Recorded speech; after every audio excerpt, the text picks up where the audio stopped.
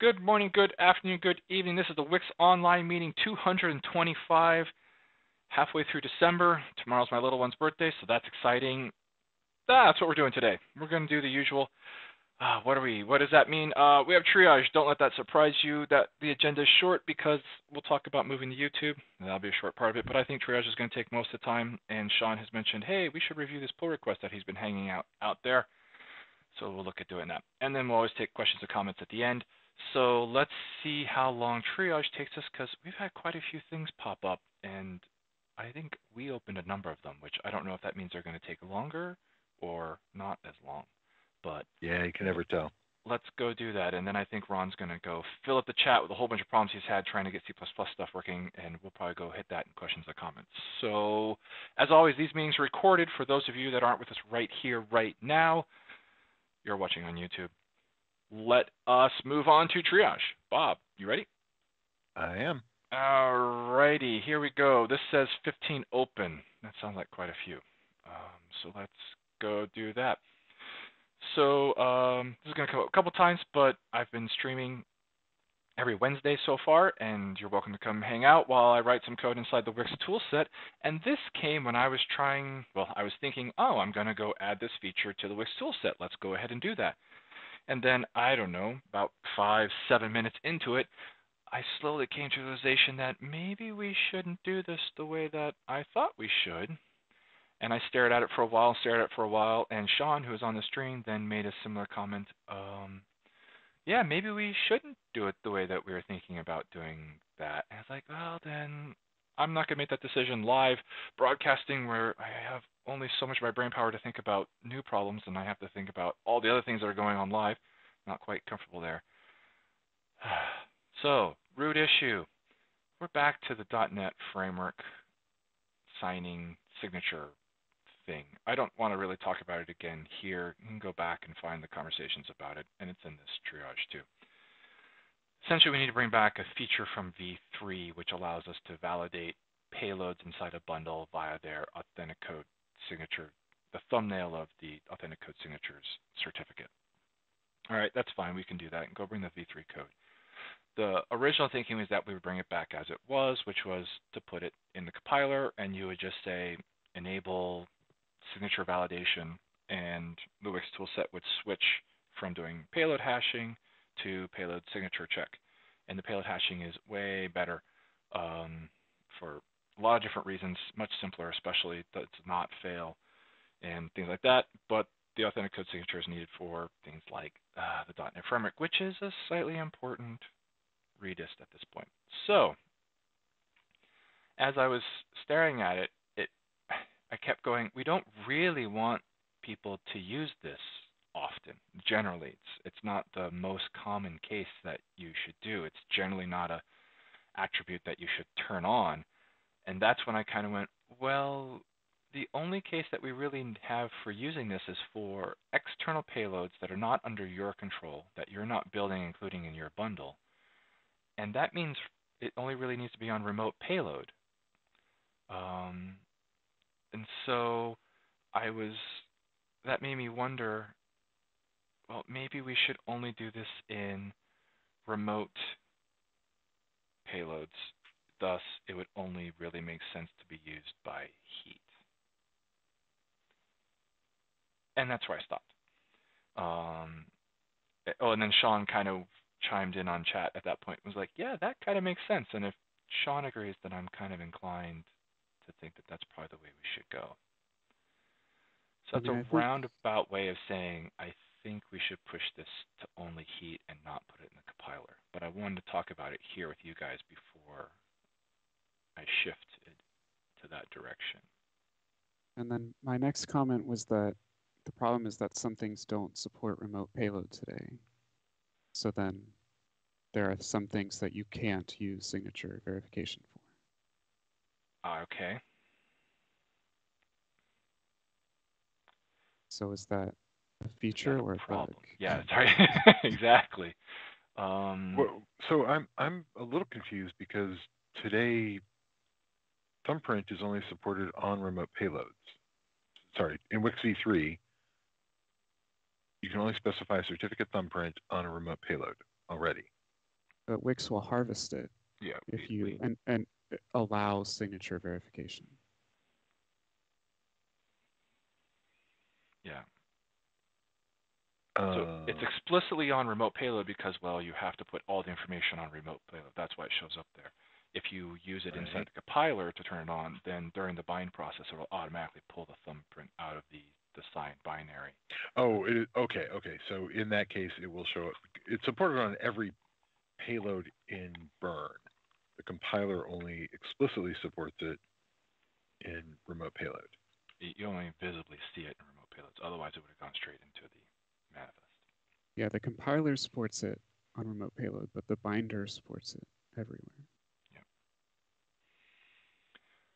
So what can't be remote payloaded today? MSI package. Everything except the exe package payload. All right, so it's easier to say that only exe packages support this. And maybe MSU.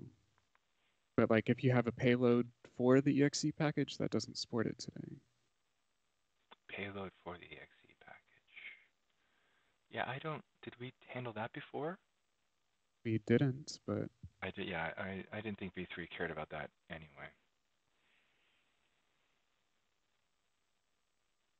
Well, I'm not sure what you mean by cared about. I mean, people have asked for the ability to have remote payload for all the payloads. Yeah, no, sorry. That I knew. I meant could we have the thumbnail, the thumbprint from files other than the main file? Did the binder do that? Gosh, I guess it would do it for every payload that was marked as disenable. Yeah. Mm-hmm. Burn has to verify every single payload.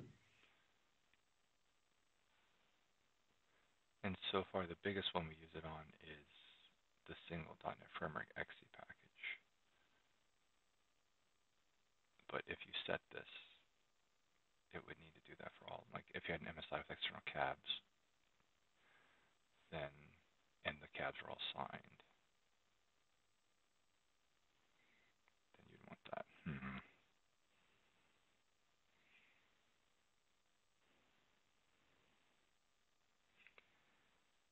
And we don't do remote payloads on MSIs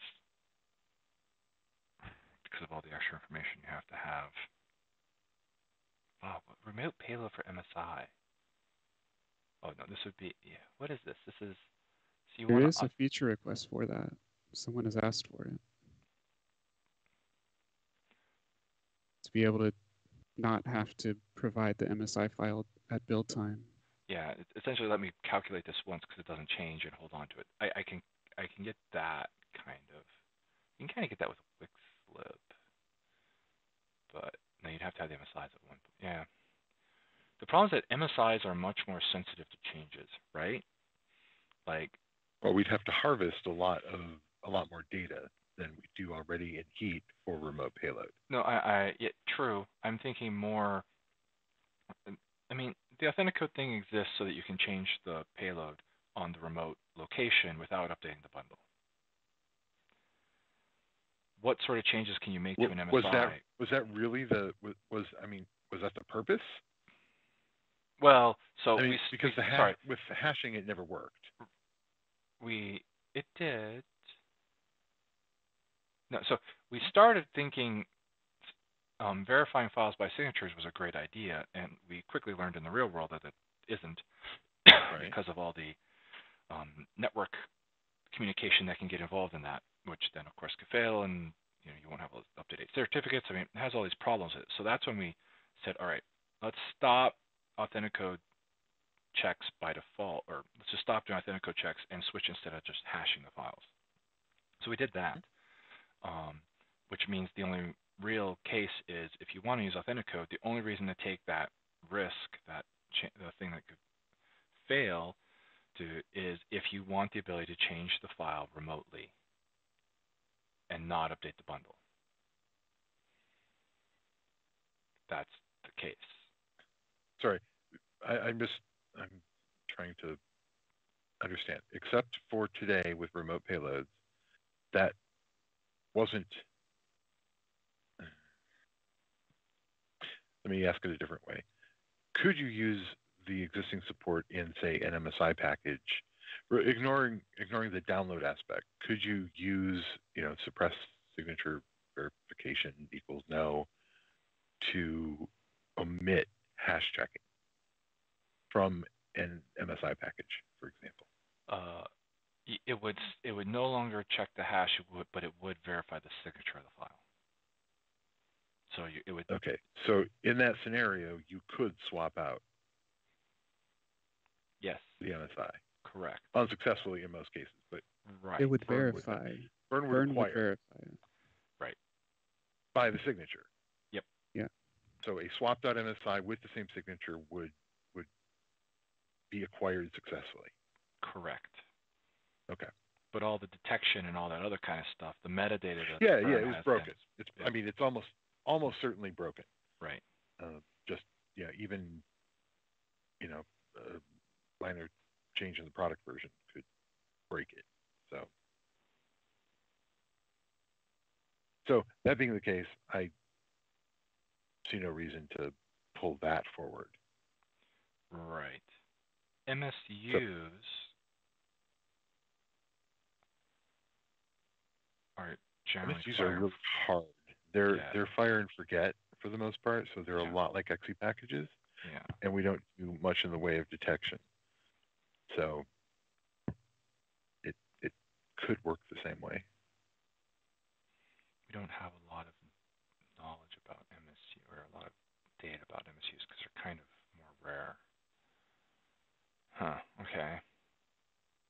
I mean, we force the user to tell us how to detect an MSU. Yeah. Exactly.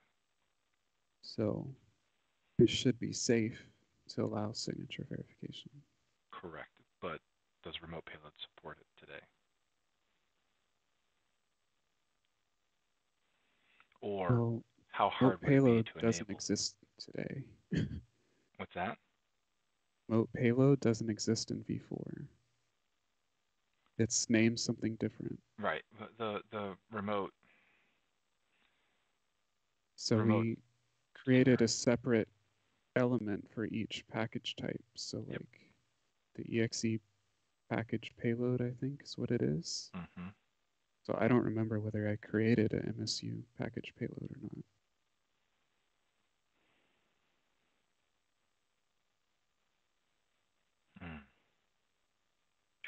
Okay, so a separate question, just coming down to it. This issue is about ignoring hash verification if you want to use Authenticode. The only reason we have remote payload today is to avoid the need to have the file on disk at build time. Correct.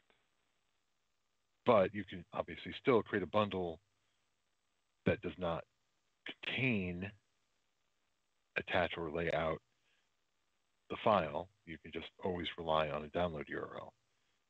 So in that case, we would force you to use remote payload in order to skip hash verification. Yeah, and it's not skipping hash verification. It's using Authenticode signatures instead. Sorry, I started by thinking, it prefers signature verification, but that's not the case. It's a choice. One or the other, right? Right. Exactly one. Yes. Because we could do both, but that's really redundant. Well, no. Yay! I picked up a new .NET framework and it passed the signature check, and then immediately fails. Exactly, the hash check. So it just doesn't make sense to do both. Yeah. Yeah. Agreed. So, where I'm going is remote payload. We don't want to encourage remote payload. It requires you to run Heat, basically. I mean, you could manually author it, but that requires a certain level of masochism. But if you are doing it primarily just on the .NET framework, there's no reason not to support having a local file. I'm fine if we want to limit it to remote payload, just to say, this is the scenario, but that forces people to use remote payload when they could just as easily use a local file. That's true, and that's kind of where I was getting down to is we don't. If you want to use Authenticode checks, then go this way instead. The compiler doesn't. I mean, the language doesn't make it easy to get there. Right.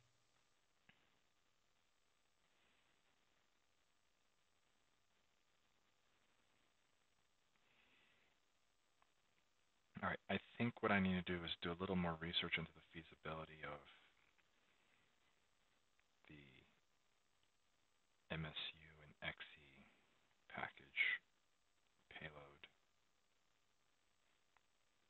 thumbnails, and then all the other payloads that could be there, because that might be a challenge as well.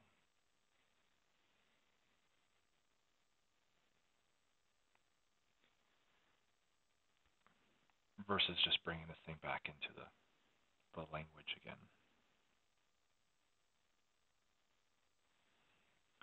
All right, so I guess I need to go do a little more research and look at the payloads and think about that a little bit more. The XE, the difference between the XE and the MSU payloads. Because I don't think Authenticode signing MSI makes a whole lot of sense. I mean, what edit can you make to an MSI that isn't going to break things? You'd have to essentially rebuild the exact same. I mean, the package code could change, but everything else would have to stay the same. Yeah, and that just doesn't. It's bad practice because it would. The package code could change, but everything else would have to stay the same, and it's just kind of encouraging people to have multiple packages out there, floating around out there, of the same version. Yeah, the scenario just doesn't make sense there. No. Also, we'd have to add harvesting. Well, harvest all the data that we need. Yeah. Well, we already harvest all the data we need. We just have to serialize it. Yes. We harvest it from the binder. We'd have to harvest it from heat to support remote payload. And again, this is not remote payload versus not remote payload scenario. I mean, it could be, but if it basically comes down to how broadly should we support Authenticode only verification. Yes, exactly. That's exactly right. We could pivot and say, okay, remote payloads only, and then we come down to what about MSU packages? And that's my proposal, and it probably should work for MSUs, and it should work for XEs. Has to work for XEs. It should work for MSUs. But everything else has the binding is so tight that I don't think it's going to work out well, which means it's possible. So that's why I'm going to go look. I'm going to go dig into a little bit, see what it takes there. I mean, what about the additional payloads for a package? Yeah, that's the other part I have to go dig into and see what if and what should be done there. Because what if they want to change the files in the MSI where, okay, maybe they provide the MSI to the build process, but then they change the cabs behind the scenes afterwards. If they're changing the cabs, then it's very likely that something in one of the MSI tables is going to be wrong. It's challenging to do that well.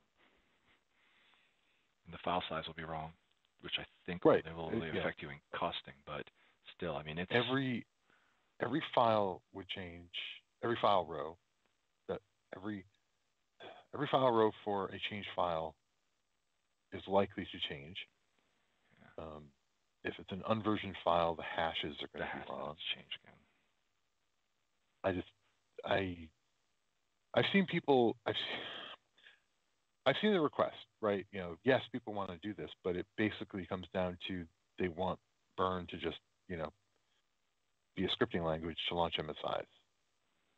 Yeah. And Burn does more than that. So I don't want to get into a state where we encourage extremely odd behavior. Because of course, there's always a workaround, right? You can always put it in an exe if you are going to this length, Or just build again. I mean, or just take the hit, build again. Okay. it's possible. It's just not realistic. All right, I need to look at the additional payloads thing and figure out what the right answer is there. It could be that it just turns into a bit on the remote package part. It's still done in the binder, but it's only exposed through the remote element instead of in the main language.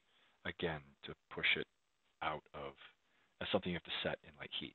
I want this file when I refer to it remotely, I want it to use its authentic code check. Although then you have to have the files.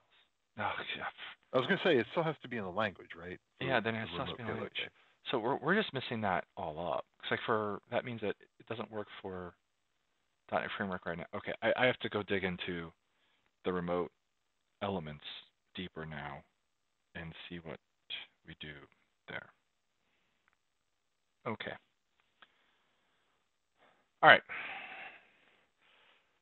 This thing got way more involved than I originally thought it would be. I was like, yeah, sure, I'll just bring this code back. It's some funky stuff. I don't really like having all this certificate nonsense in the mix. Oh, here we are, deep in the system. All right. Wow, fun. All right. WiX bundle executable cache. WiX bundle execute package cache folder is not accessible in the BA for per machine packages. 6505. Not sure I want to do this anymore. Yeah. What would you use it for? You'd be able to go get things that got cached. Like, I guess you could replace files in there after Vern already verified it? No. I mean, well, I guess you could. If you're elevated, you could. But if your BA is not elevated, you can't. I mean, if it's a per user package. Oh, yes. If it's per, you're right. If it's per user, but this is for per machine. So I was like, That's true. Yeah. So you'd have to. I mean, essentially, they want to reach in and use something from their BA. We can add something else if they need that. But using this variable for that, I don't think is something I want to do. Like we could add when Vern finishes caching a package, it could tell the BA as part of the complete message where it is. Yeah, I guess.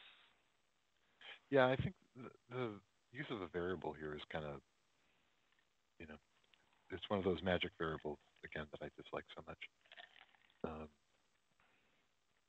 Do we have any variables that appear during execution? This is pretty much the only one. Interesting. Yeah. And is it only on the elevated side? Well, it does it for all of them. The problem is that it's generated while executing the package. Yeah, as opposed to during plan. Right. Why is it not generated during plan? That's really... Because of the redirection. It might find it in the original one instead of the redirected. Oh, the redirection. Cache policy? Yeah. Yeah. Okay.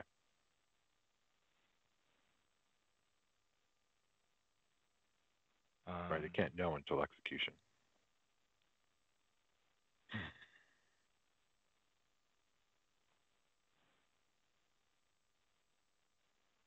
Okay. Yeah, I'm not married to it. So you're saying instead, let's just send it back as part of the cache message. That would be fine. I don't have any strong opinions. I'm fine with killing the variable, or sorry, not making this variable available to the BA. Yeah, And right. It's for an XC's I'm package. completely wishy-washy on whether we actually give the path to the BA. That just seems like one of those, why do you need it? All your files should be there. What are you trying to do? They're trying to I was reach going to the wait package for cache. a feature request for that. I wasn't going to do it. Okay, good. There we go. All right, that's easy. Give this to me. I'm gonna fix this with my push to web things. The broken link, yeah, we should fix that. The assignment agreement process has changed a little bit more, and I will fix the link to be the correct place where it's at. It's actually easier now. All right, the ability to skip burn integration tests during runtime. Version of XUnit we're using does not have built-in support for this. Ability to skip a test during runtime, for example, when disk space is too. Yeah, this is the disk space too low getting turned off because for whatever reason the GitHub servers don't have enough disk space when we hit this thing. This is a 5 gig? Yeah, we have a test that generates a 5 gig file, and GitHub provides 4 gigs. I really think it's your debugging was writing a log that filled up the space. Debugging with writing a log. You were writing a line every single time that a file was added to a cab. And one of the burn integration bundles adds 10,000 files to a cab. Writing a file that contains, is that the contents file? Or no, when you were debugging the CI issues, you made WiX native log out a line saying which file it was adding to the cab. Oh, is it still doing that? No. No, I took that out. Okay, good. But the test was probably failing while you had that enabled. I see. So I think GitHub Actions was writing every single line to a log on disk. And there's plenty to use. So the hope now is that this test is not being skipped, so we'd have to go into the log to find out if it says, because it spits something out of the console. Yeah. Well, the thing is that it builds the bundle with a 5 gig file. So that's what I was trying to tell you in the comment, was that it creates the 5 gig file when it builds the bundle. Yep. Then it deletes it, and then it creates it again when it actually runs the test. So it had 5 gig at some point, and then it went less than 5 gig between building the bundle and running the test. Yep. Could we solve this problem by using a 4 gig file instead? It sounds really borderline. It needs to be over 4 gig. It's trying to hit a 4 gig boundary. Well, it sounds. I mean, yeah, it could be for 0.5 or 4.1. Right, exactly. Yes. Yeah. We can do that. I just didn't think we'd ever hit it, but I guess I was wrong. Apparently, we get 5.1 gigs of free space. No, we get 14. VM. We get 14. Oh, sorry. Is that 14 total? Yeah. Okay, but that's just 14 gigs of data, not including OS and friends. They weren't specific about that part. Okay. It's the typical, your phone has this much space. Right. Exactly. I don't know how much is used for the operating system. That number sounds good, right? So yeah,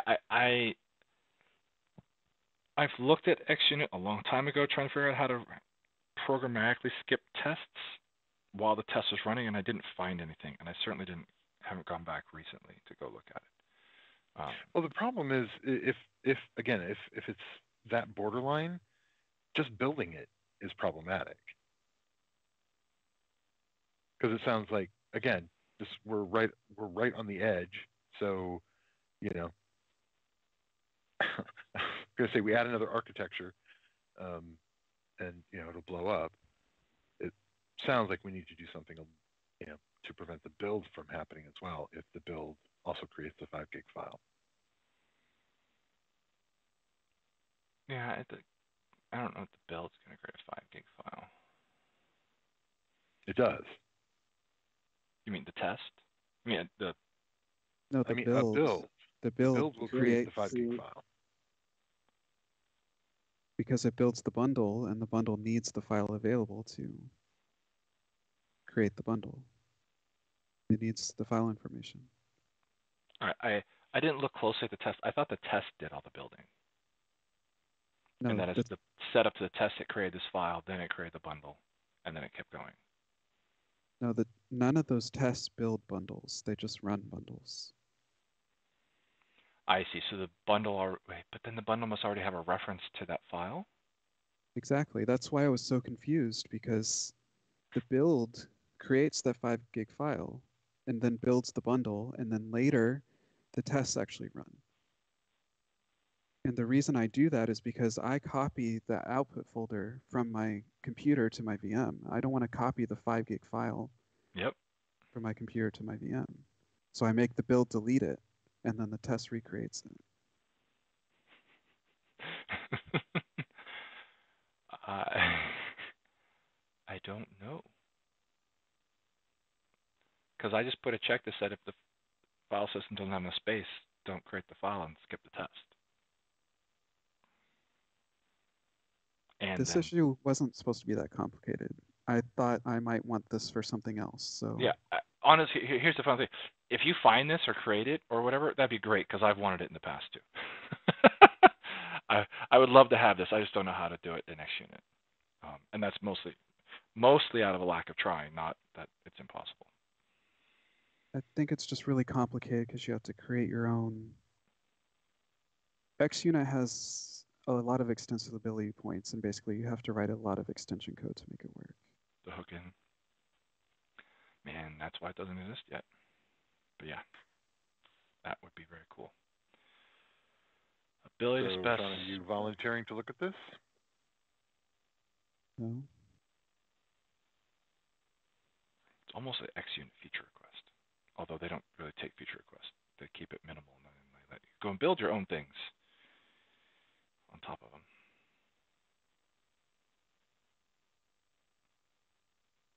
So, I mean, I might look at it if it starts failing, but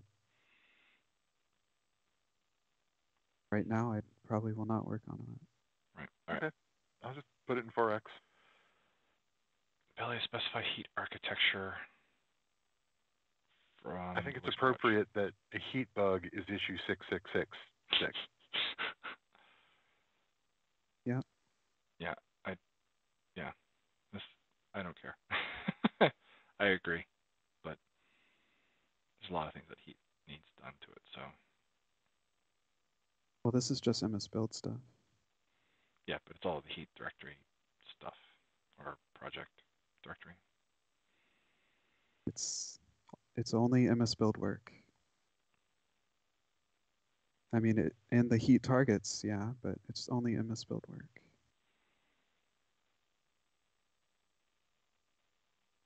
Are we already building heat in 3 architectures? Yeah. Okay.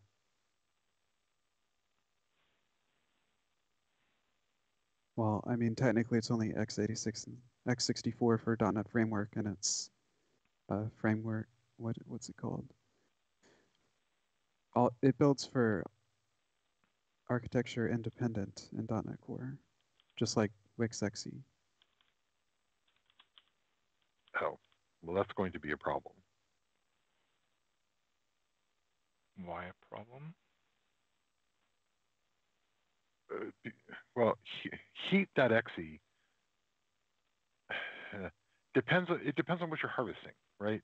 If you're harvesting 32-bit COM controls or COM servers, you need heat to run x86. In v3, we accomplish this by setting x86 preferred on heat.exe, and there's only one of them, which means heat can't do 64-bit COM today in v3.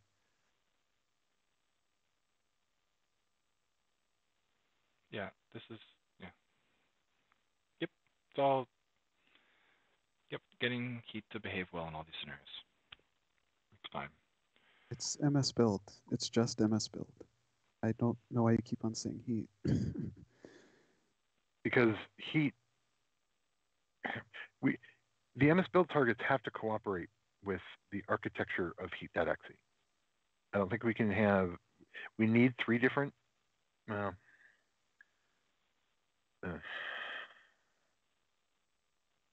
don't know. I don't know.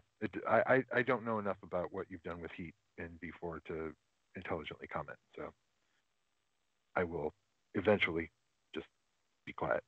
I mean, I guess my point is we're already building a version of heat for x86, x64, and not really ARM64, but we can build it for ARM64. I don't think .NET Framework lets you do that, so I think we're building all of the architectures that we can build today. So we just need to expose in the heat targets, the user can specify which architecture of heat they want. Yep. Okay.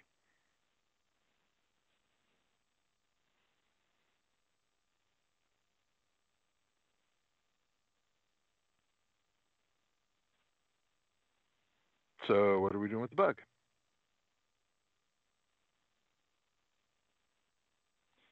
Now quiet down one at a time.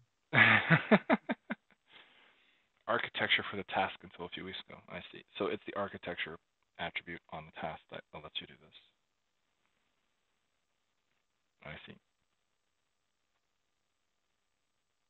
So you have to have the task authored 3 times, one for, or 2 times, whatever, however many architectures there are, and then use the right task for the different inputs.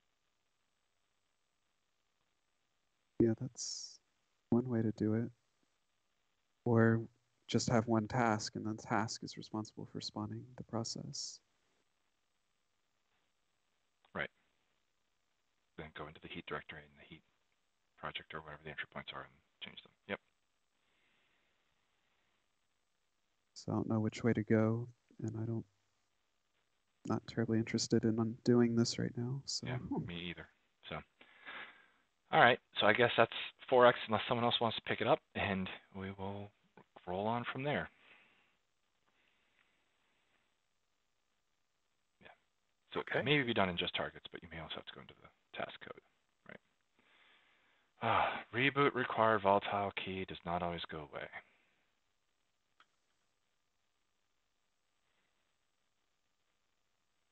I apologize for opening this bug. Yeah. I've been dreaming about this bug. Really? In my nightmares. It's just been like, oh, okay, good. no, it's not like, oh, this is such an awesome bug. It's been, what do we do? So, yeah. Bob, you can explain it. It's like the key does, Right. a volatile key doesn't always go away when you restart. Well, it goes away, but you have to not do the fast. I love this combination: fast startup shutdown. Jumbo shrimp. Yeah. So Windows 10 and I'm assuming above. Basically, it's weird. They save the state for a normal reboot, normal shutdown as well. They don't shut down the kernel. They basically hibernate the kernel. They log you out and hibernate the kernel and then reboot the machine. The kernel comes back in whatever state it was, which means in this case that the volatility of a registry key is basically ignored because the kernel, and I'm saying kernel, I'm sure it's more of the subsystems, never shut down. They're just swapped out. And they swap back in, and it's like there was a reboot in that user space went away and you were logged out, but the core of the OS did not. So we rely on the volatile registry key to magically go away when a reboot happens. And if in the default configuration, that's not happening.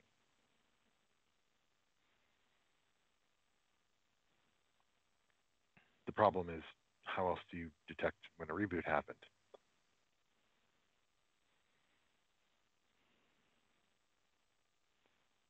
Yeah. And I haven't come up with an answer, so I've been leaning toward the idea that we should probably do away with this feature, the reboot detection, or or make it optional or whatever. I was wondering if we could put the uptime or the system start time in the key. But I don't know if this thing... And does that get reset? Exactly. Does it get changed when the machine comes back? Right. Like, I restarted this machine, but the uptime is the same. You're like, wow, that's cool.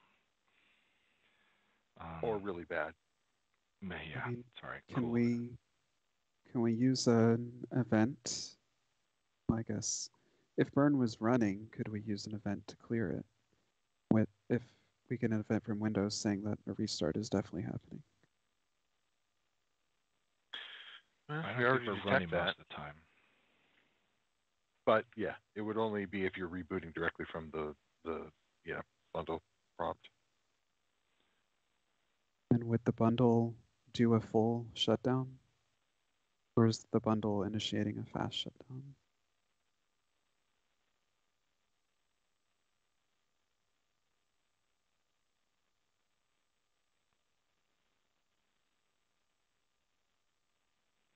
I guess you don't know. No, I mean, in the end, we have to be able to support both, where the user says, no, don't restart now, and then the user kicks it off later, which is the more complicated case anyway. Would run once be of any use?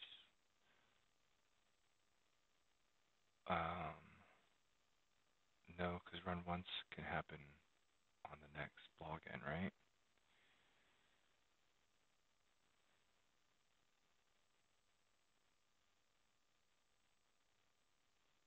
Yeah, I think run once would go on the login. I'm not sure though. Yeah, so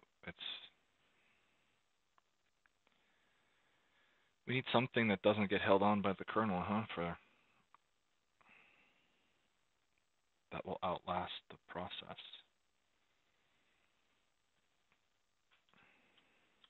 Yeah, the reboot from the bundle is the simple case.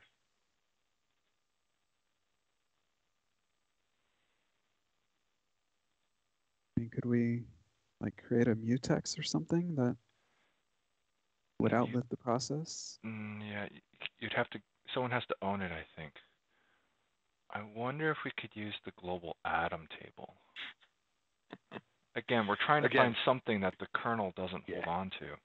But the atoms are generally associated with Windows.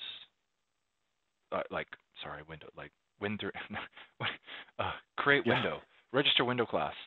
I wonder if that would. I don't know if that goes cross users or if it's per user.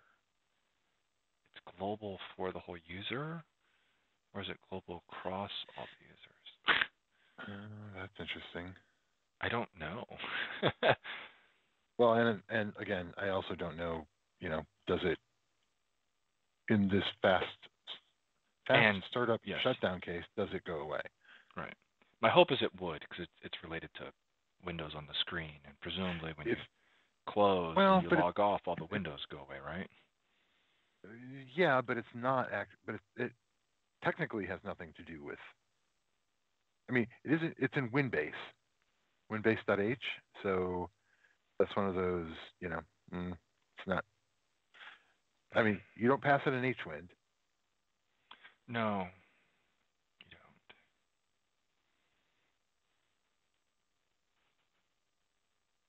I wonder, what if we registered a clipboard format?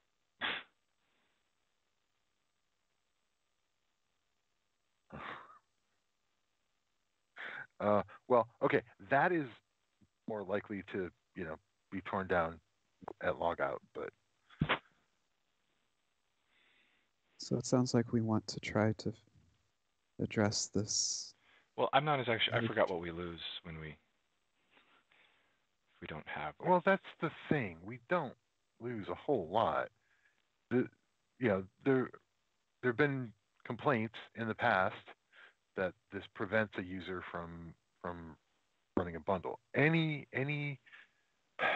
trigger that a bundle required a reboot and the user did not immediately reboot is blocked by burn. Right. And that's a maximally safe approach, and that's fine. but it's not.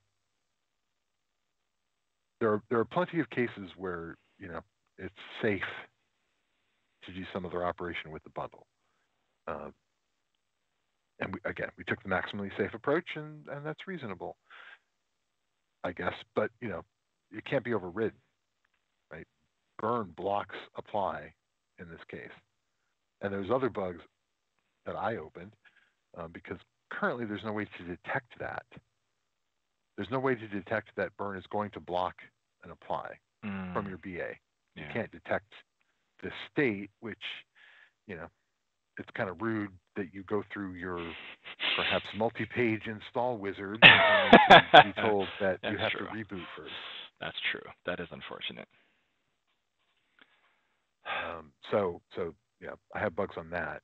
So if we took this out, then you could get into a situation where burn has scheduled a whole bunch of stuff for restart, or schedule a whole bunch of not burn, like an installation, an MSI package or whatever, has scheduled a bunch of changes during restart to be applied during restart. And then you do operations, more installation operations after that. You restart, and then those operations get applied, and you end up in an unexpected state. Doesn't MSI block you from? Nope. And it might not even know, right? It's like, hey, I schedule all these files for delete, and then some install comes along and says, hey, I'm going to install them now because whatever process is holding them in lock Actually, went away. And because there is a reboot pending property, and then there's the replace files in use property, but the latter is only set during a transaction. But so an alternative is, well, two alternatives. One is, burn could detect the state early, right, during detect, and let the BA know at that point, and let the BA override it. Or we could simply expose it, and I think we're doing this today, or again, there's a bug open by me that says this state should be reflected in the existing reboot pending variable. So then any BA could block it as a launch condition. Okay, I admit I'm editorializing. I don't like this feature, so I'm fine if we solve this bug of registry, volatile registry keys by doing something different.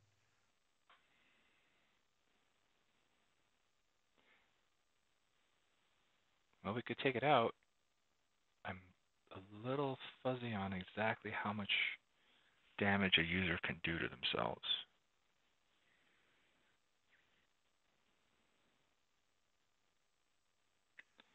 We could keep it. No, if we kept it, what would that tell us? That would just tell us that, we'd be able to say, hey, a reboot is pending. And the user would be like, I just did a reboot. You're like, right. So that's, well, yeah, but you didn't do the right kind of reboot. Well, and the problem is, as far as I can tell, this is a setting of how. It's not an option. There isn't a drop down that says no, really reboot. Yeah. Please. I was wondering about You have to change a Windows setting in order to do this. As far as I can tell, I didn't dig deeply into, like, is there a flag on a shutdown message? I don't know, or method function. Really makes volatile registry keys not volatile anymore. Yeah, no, they're pretty plucky for volatile registry keys. I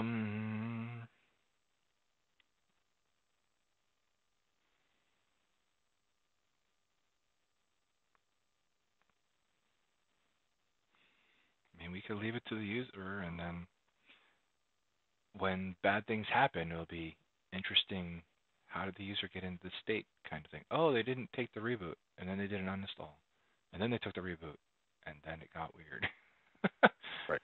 Or they actually, maybe the scarier one is they uninstall requires a reboot, then they install again, and you end up Right. in who knows where. Well, most likely you're going to end up in a failure there. After the And restart? no. During the install, after a partial uninstall. But you're right. Anything is possible, right? You can absolutely get into a bad state. Um, the biggest problem for me is that this volatile registry key is set regardless of the underlying reasons for the reboot being required, right? This is set if the BA just says, require a reboot. Mm-hmm. There's The bundle will we're not be not happy looking again at until you reboot. Yeah, exactly. Which, okay, BAs have a lot of power. But we're not looking at underlying causes. Windows doesn't necessarily agree with this key. True. It is local to the bundle. Right. Yeah, which which means it's also a limited form of protection, right? Another bundle has no way of knowing that some other bundle has a pending reboot. And yeah, I suppose if they shared things, you could get into this sort of state as well. Yeah, right. I didn't realize it was per bundle. If it's per bundle, I think we should just pull it then. I'm pretty sure it's per bundle, right? Yeah.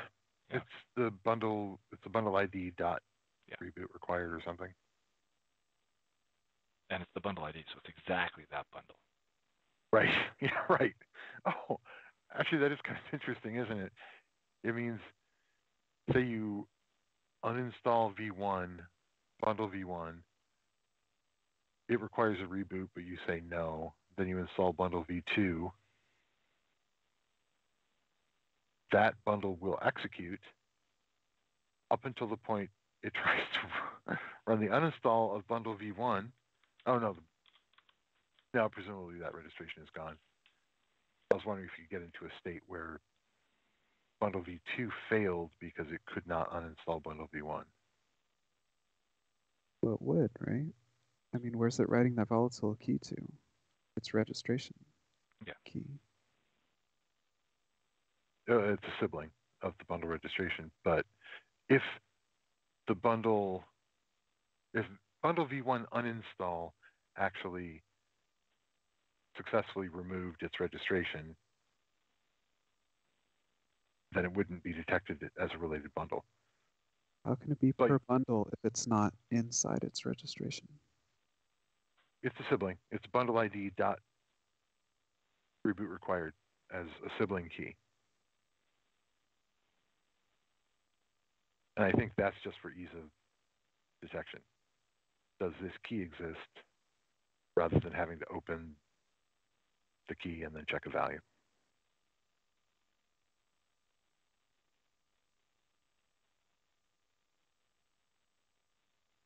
Yeah, I just pull it.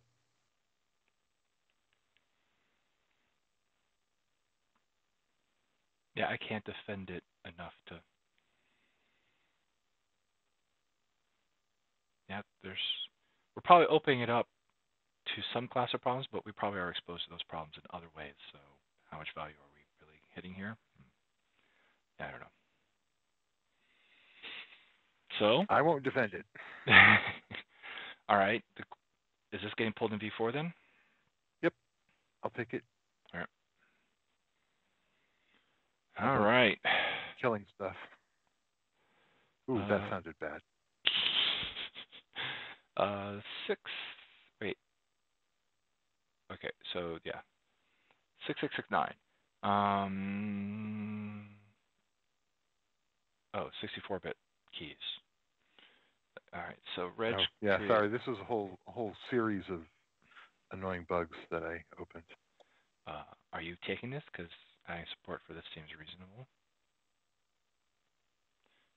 Or Sure, I don't disagree. It'd be nice to be able to open the bitness of a key, specify the bitness of Well, the key.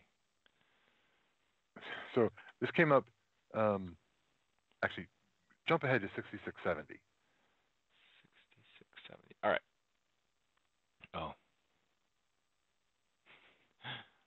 Okay. So this is all kind of related. We have this, now that we have 64-bit burn engines, the registration for bundles, because of 6669, Regutal not supporting 32-bit keys, means that all bundle registration is happening in the 64-bit registry hive, which is, I think, the correct thing to do. Except, and I guess I didn't actually make this explicit, 6670 was supposed to get into this. It's not just butyl, but it's the fact that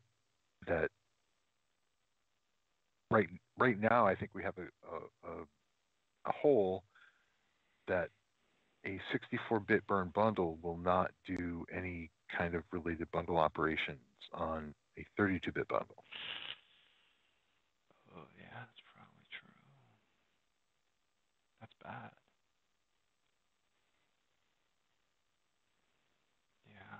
I mean, shouldn't everyone write to the 32-bit hive? That is a fine question. Or aren't we writing to a location that Windows magically mirrors? I think Well, we're I think I burn read something about that with deputal, where it's purposely writing to a key that Windows mirrors between the 32-bit hive and the 64-bit hive. yeah, Deputal that's does, HKCR, but ARP, I don't but know. not ARP, because that's a plain software key. So there's no 64-bit to 32-bit reflection. Yeah. HKCR is reflected that way, but not ARP. The uninstall key is just So deputal normal was written part that of way the. specifically to solve that problem, but Burn didn't have that. I mean, ARP isn't. Burn has to write its registration to ARP because that's where install programs is going to look. Admin programs is going to look. So, yeah. And isn't that how related bundles are found? They're not found through the Yes, deputal stuff. They're found by looking at the installed programs. that is correct. The uninstall Because string. that's the uninstall key is where all of the bundle registration happens. Yeah. Dependency registration is a different thing. Yep. You might think they could be combined, but blah blah blah. Yeah, Burn probably has to look in both. The weird thing Or is, register in the 32-bit registry hive. or But always register in 30-bit hive. I guess that's another option. Well, I guess always and only, right? Yes. We couldn't rely on the 64-bit, and we don't want to duplicate it. Yeah, I expect this is a very real problem. If you were to move from a 32-bit bundle to a 64-bit bundle, just because. I.e., 100% of V3 bundles. Yeah, right. Then your upgrades probably stop working. Yeah.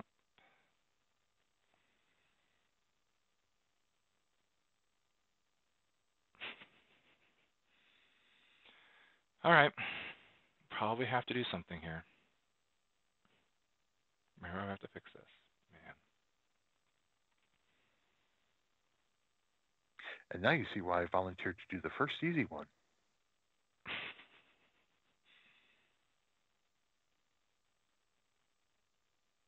All right.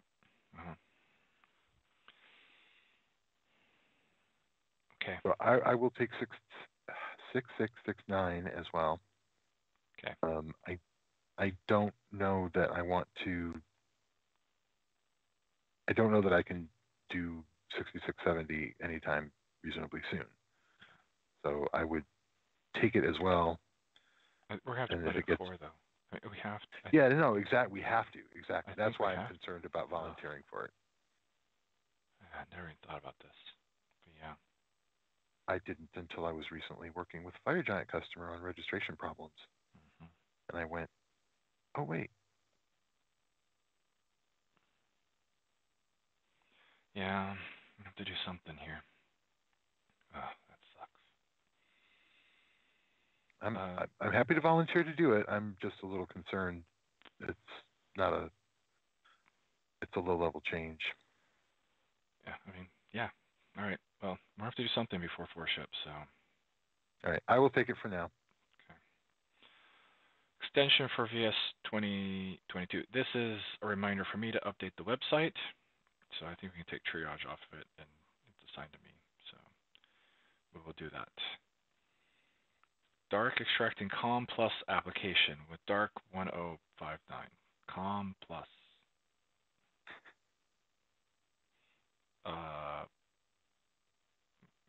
Sure, if someone wants to tackle it, they can. But this is 3x only because we have no decompiler extensibility in v4. Yeah, it's like,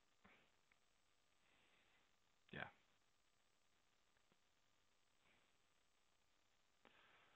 Yeah, whatever. Yeah, can go out there and someone can pick it up if they want. I don't think any of us are going to pick that up anytime soon. Can patch, SWID tag, burn, integration test is failing. So yeah, go ahead and give this to me. Looks like something wasn't completely fixed. Dutch translations for util extension. So I took this in 4 already. He sent PRs. Thank you very much. Oh, nice. Do we take them in 3? We have the Ukraine translation bug. We took that. Okay, then I think that says we'll take it. You can go ahead and give this to me, and I'll go put it in 3 at some point. And it will wait around until we have another build. WiX convert shows error messages which are actually informational. So WiX cop doesn't have the concept of error levels, though, right? It's everything's an error because it only looks at things that it's going to fix. correct. And I guess one could argue that when it's fixing them, it should just be info messages instead of error messages, but which I think is the point here.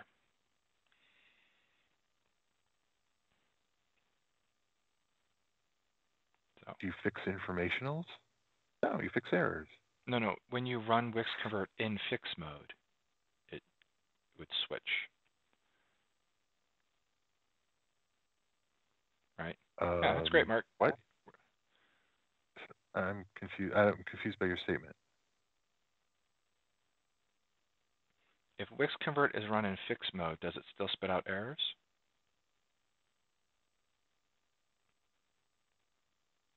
Oh, so I'm confused by your question. I don't know. That's yeah. I think it does. I think it just spits out errors everywhere. I haven't looked in a while. It didn't even register me. It's just like, yeah, these are all the things that have to get fixed. Yeah. So the thing is, if you're saying, hey, please fix these for me, well, they're not errors anymore. It's just information. By the way, this didn't declare it didn't have this, so it's now just an info message instead of it's a. By the way, this happened. Mm-hmm. Sorry, let's see. I think we put fixing on the end. No, we don't. Sometimes we do. Do we? Yeah. Sometimes we word them that way. Yeah. So it's just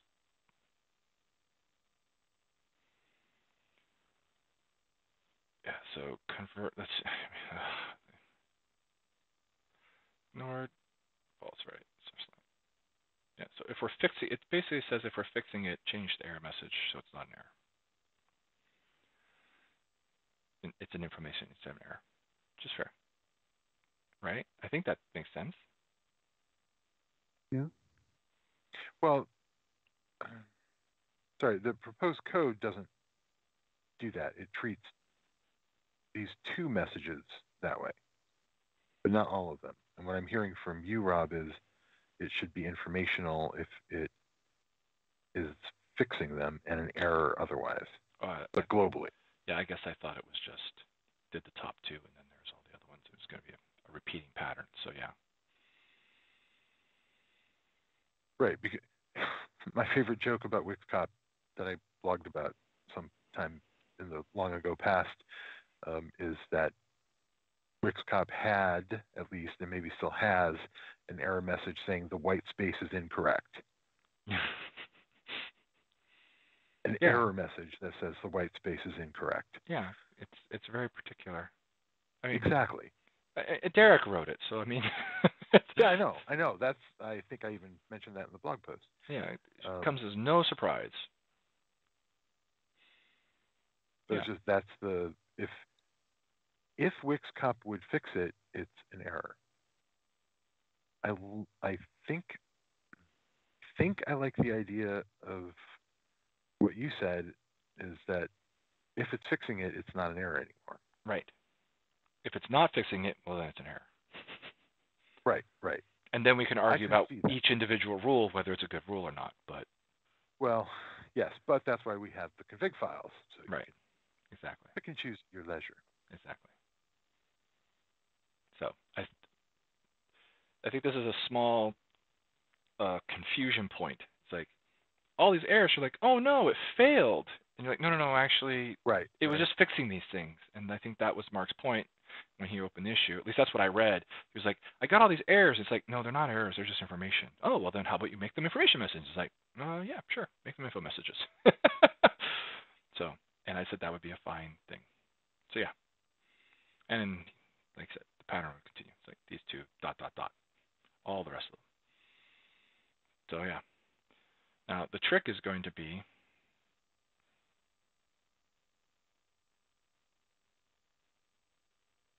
I don't know how you do this without making it ginormously annoying.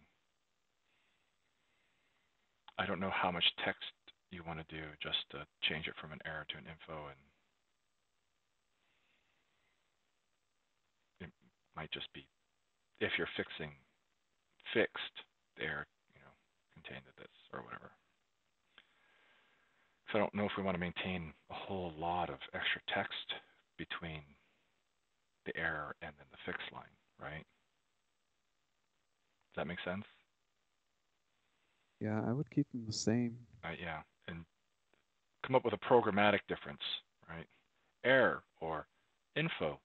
This was fixed. Yeah. The file. Actually, I'm wondering if it's not info. It's a fix message. Yeah, it's fixed. It's info message. Yeah. And a little more than verbose, but I don't know. Just something to tell you, hey, look, I did work. So when you look at your file, you're like, oh, it fixed a lot of things, or oh, it fixed two things. Whatever. But we don't want to maintain a separate message between the error and the fixed, or even an extra message for fixed. It's just like, error, this file contains this. Fixed, this file contains an XML declaration first line. Like, basically, programmatically add the word fixed before, or something like this, whatever looks good. So we don't want to add a whole bunch of extra messages to deal with. Because it just ends up being more stuff I think all the messages should be the same, and at the same time, the tests that we have we shouldn't discriminate. It's like if you don't want to be told that your white space is incorrect, you remove the white space test from your config file. I agree with that. I thought we already have two different commands. We do. There's like convert and format, I think. Yeah.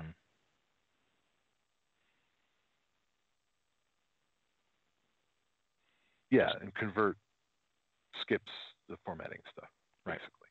Yep. That's a built-in just because it's like the main one. Don't need to change any of that. Just, all right, cool. I think that's pretty simple. Just don't add a whole lot more messages to maintain because we already have enough in there. And writing them is sometimes not much fun. It takes a while. No. Corrupt WiX PDB when using WiX UI minimal. If you weren't going to dig in this, Sean, you can give it to me. I don't know why things are not being encoded, but I feel like I've had problems with this character in the past. So I didn't know how you want to fix it. I mean, yeah, should be putting C data for that, right? Yeah. Is it just C data, or is it that character that's a problem? Well, it's not doing C data, so it just has field and then RTF contents. And that's really strange. Those. But it should. But we're not writing it, so it should encode it. but they need this one to be written to CD. I don't. All right. Anyway, if you don't want to fix it, I'll fix it. Yes, it should just work. Kind of surprised that we don't have any tests that use WiX UI minimal and attempt to open it, but I guess it just slipped through. All right, command line processing does not prevent execution failure. This is the thing I've hit this week, right here. Kind of an unknown command line option. It stops parsing command line, but it continues in operation. And need to go improve the tests around this because apparently I fixed one part and broke a different part, or just didn't catch this scenario. So yeah, go ahead. It's already assigned to me. Just left it here to talk about it. So that, yay. Okay.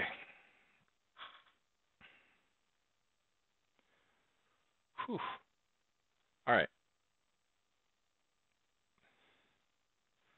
Sean, I think we're going to have to get to your thing next week, or 2 weeks from now. It's been doing this a lot. I kind of figured triage was going to take quite a while today when I saw what was coming in. So let's wrap up because I know someone else had a question out there. Hopefully they're still around and they stuck around through all the triage, but we'll see what's happening, what's there. All right.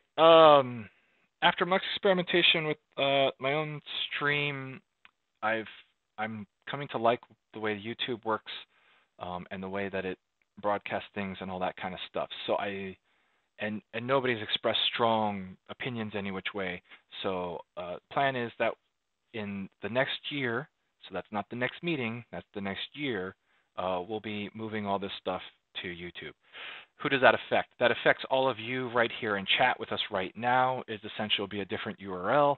We will put the URL in the links to everything, so just continue to click on the links that come out in the emails or the tweets or the discussion issue that gets opened every 2 weeks. Whichever one you use to get here, click on that link as opposed to directly navigating to Twitch.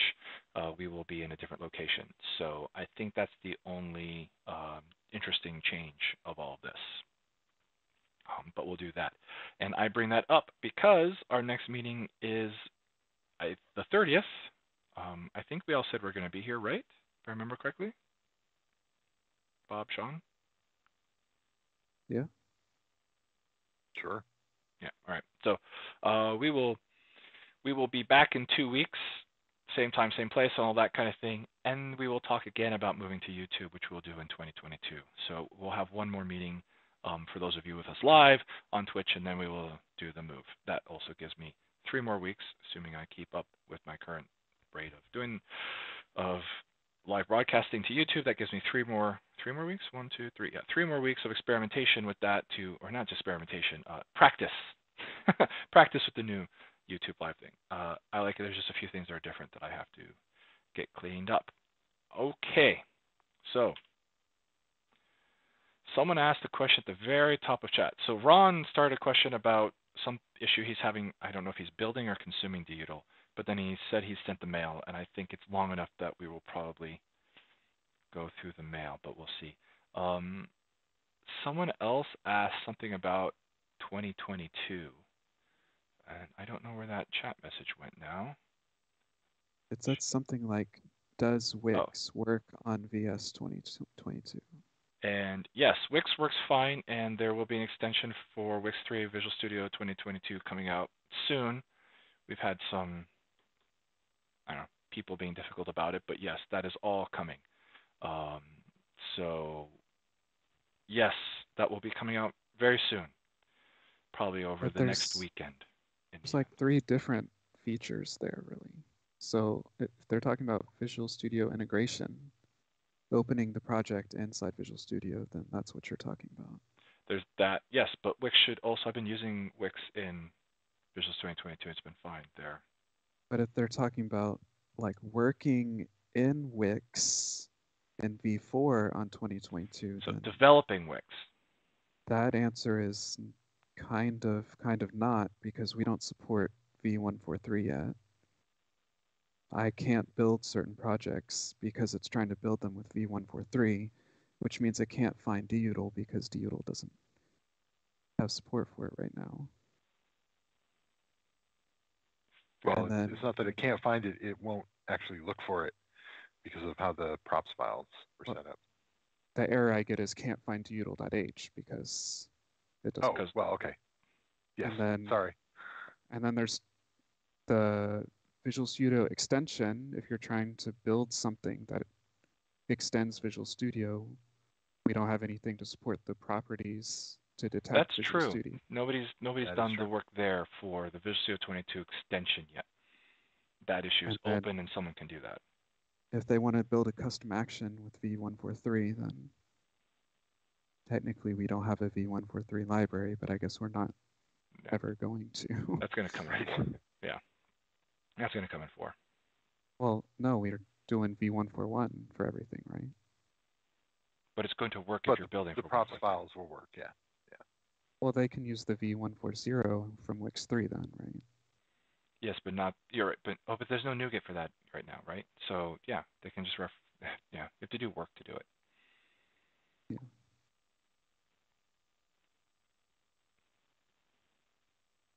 And I guess they're not here to clarify which one they were asking about. No, they probably got bored a while ago. V141 is in WiX v3 because we have 2017 libs. That's 141. Okay. So that will work. That will work as well. Yes, you just have to. And in fact, in v314 we have ARM64 for those. Yes.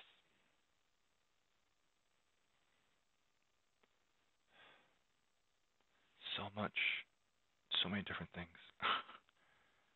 All these new releases of Visual Studio. All right. So let's see. Can we take a quick shot at Ron's thing here? Libs and WiX. In libs, find dutal. In WiX, we find WiX native, right? So WiX native is built in. Yeah. Then it uses dutal as a package. Everything. My base commit has no problems with the setup. However, he has a working commit.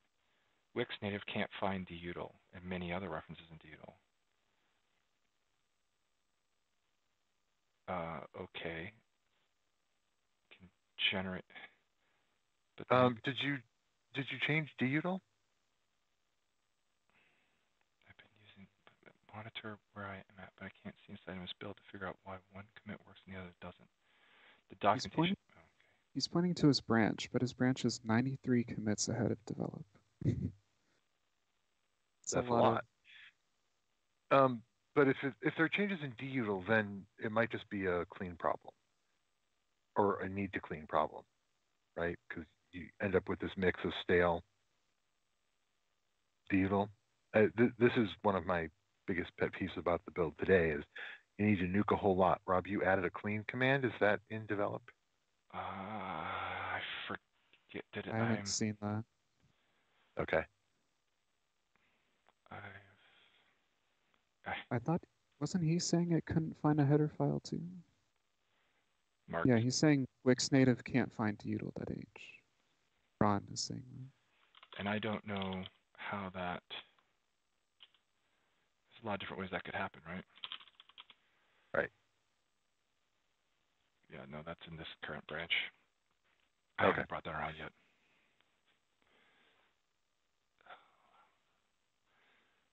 I've cleared the NuGet cache. Is it related? I don't. I'm trying to remember. In develop right now, we build 140, 141, 142. Yep. So as long as you're using one of those, dutal is built. Sorry, dutal is built in all three of those. Plus architectures for 141 and 142. So as long as you're building WiX native is going to use the latest tool set. And again, in develop, that's marked on almost all the projects as V142. So as long as you're building dutal with V142 and then WiX native with V142, that should work.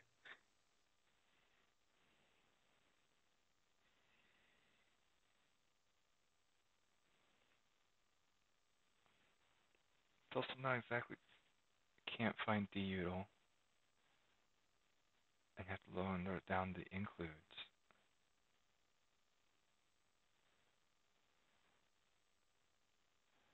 I don't know if you could toss the bin log somewhere. That might be interesting. Yeah, the bin logs will at least show you, well, it'll show you that you're not getting the package ref.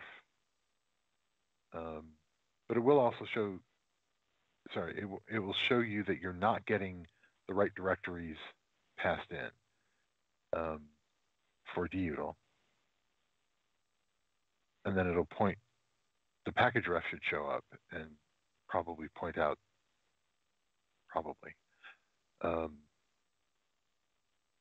when the dutil props file is getting evaluated. That will be in the bin log.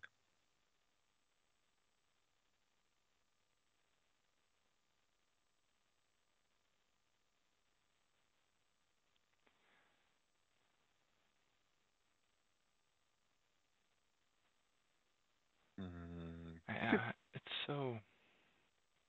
Is there a discussion? Pick a Do file discussions share. have attachments? I don't know, but it could be. I guess I don't know how long the big logs are. They can get pretty big. Just put on any files, anything that can share a file out, and, you know, G Drive or OneDrive or any of the drive things. Someone can download it. It's very. It's amazing. So many of these problems, and I don't have them, so I don't have experience going, oh, yeah, I had that problem, do this. I don't know why I missed so many of these problems. Macros appear to be undefined, or empty.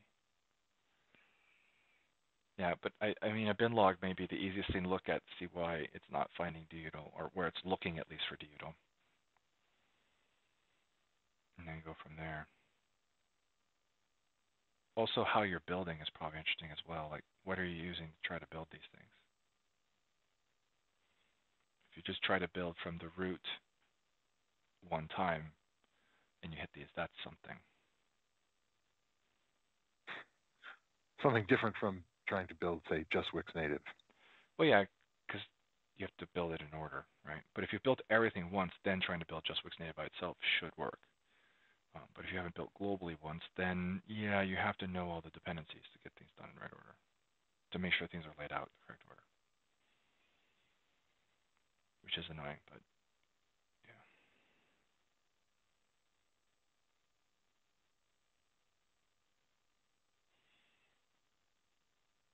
All right. Anything else people have going on? Want to talk about stuff? I think Mark said he's going to go tackle this format thing, so that'll be cool. And Ron's working on something. I haven't, but he sent his branch around, so we can maybe go look at that at some point and see what's going on there. Not that though. And yeah, other stuff. Things going on, being done. I guess we'll have several pull requests to look at next time. Yeah, maybe. You have, what, 1 or 2 already? There's 2 right now. Yeah, 2. Yep. Of my post to an individual or to WiX devs. I mean, if you can send it to WiX devs, more likely someone will pick it up. More people look at it then. All right. Hour and a half in, I think we're good. Okay, so we will be back here, same time, same place, all the normal stuff in 2 weeks, which is December 30th. So we'll do that. We'll wrap up 2021 with that meeting, and then we will move on into the future in new plans and new places. So 2 weeks from now, we'll be back, and we'll do it all again. Until then, you guys all have a wonderful 2 weeks and a Merry Christmas. Bye. Bye. Bye.